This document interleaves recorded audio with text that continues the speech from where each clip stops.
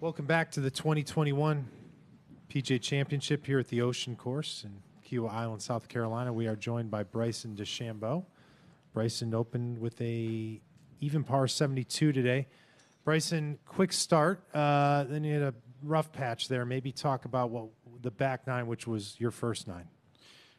Yeah, I mean, it was not easy out there. I wasn't swinging at my best. But I was putting it well, and I made a couple birdies early on, and then just misjudged the speed on 13.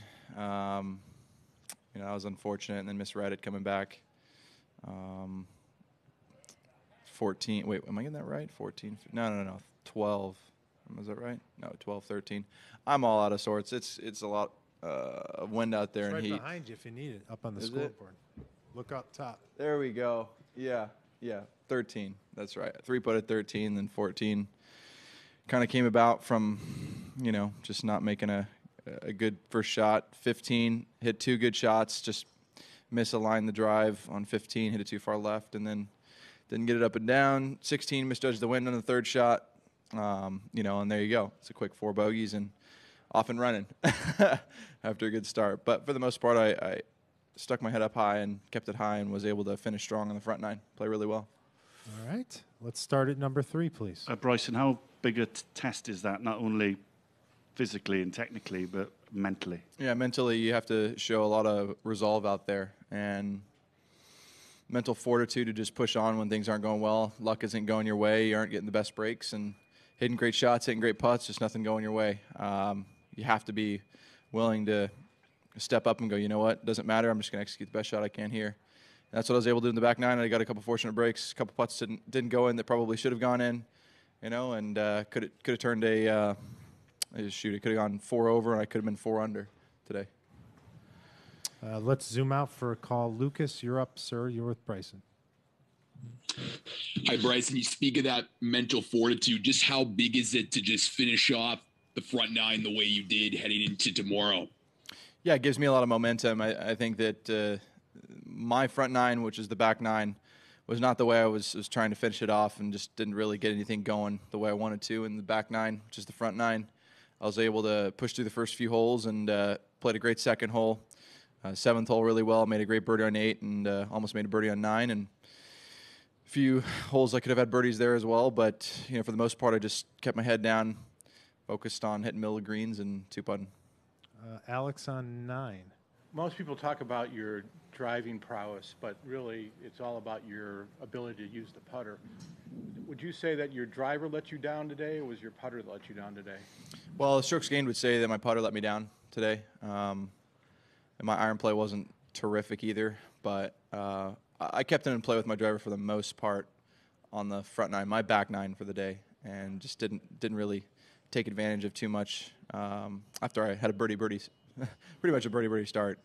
I was 2 under through a few holes, and hopefully I can correct those little mistakes on the tee box and on the fairway, and hopefully I can play well and kip it in the middle of the greens.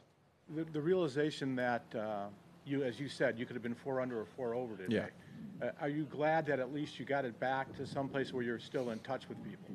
Yeah, absolutely. I mean, I think 3 under is leading right now. That's it's really nothing out here, and getting to 4 over is really nothing out here either. I mean, it's diabolical, and you got to be on point every single hole. And again, like I said, it's about mental fortitude and making sure you're missing in the right places if you can. 11. Just wondering if you could elaborate on why you say you feel so out of sorts right now. Oh, the wind just kicked my butt, and it's heat, hot, just grinding out there. It takes a lot out of you. I mean, working really, really hard to hit every shot the exact way I want to, and then it doesn't happen, and you got to be comfortable with it and going, okay, how do I get up and down? And it's windy, and you're over a 4-footer. Wind's blowing really hard. You think it's going to break, and then when the wind stops, it's not going to break, and it's all just a really difficult thing that you got to control out there. It's a lot of work. How long will the range session be? Hopefully not too long. I mean, I want to get out of here pretty quickly, but Chris and I are going to work on some stuff, and hopefully we get something good for tomorrow. All right, we've got time for a couple more. 5 and then 8. Bryson, how tough is it to gain any momentum or consistency out there with the wind and the difficult course conditions and the winds changing on the complete opposite direction on certain holes? Yeah, I mean, it's, you play 9 holes downwind, 9 holes into the wind, and sometimes it's very difficult to gain momentum with the pin locations where they were today. You barely miss it in the rough, and you got no chance to get it onto the green. And then some holes where you just hit a bad shot, and it kind of comes off of the slope right next to the hole. So it's all up in the air right now, and it's whoever stays the most patient out there is going to do really well. Okay, let's wrap her up. 8. Bryson, I actually wanted to follow up on something that Alex asked. Where are you physically? You said yesterday that you kind of reached your physical limitations. You've obviously been pushing yourself so hard in the gym over the past year. So where do you feel fatigue-wise, or are you close to a point of exhaustion? No, I'm not like at wit's end or anything. I mean, this is stuff I do every week. I've worked way harder at different points in time during my career, but this golf course takes it out of you. This is the most difficult golf course that I've played on tour, and that is a straight-up fact for me, and that requires a lot of energy. And I think just, practice rounds, working hard on my golf swing, getting the putting right, trying to figure out how much the wind is affecting putts, all that, and then trying to work out after and, not getting 8 hours of sleep sometimes is it all adds up for sure. All right, Bryson. Well, thank you for coming in. Enjoy your afternoon. Thanks. Appreciate it. Play well tomorrow.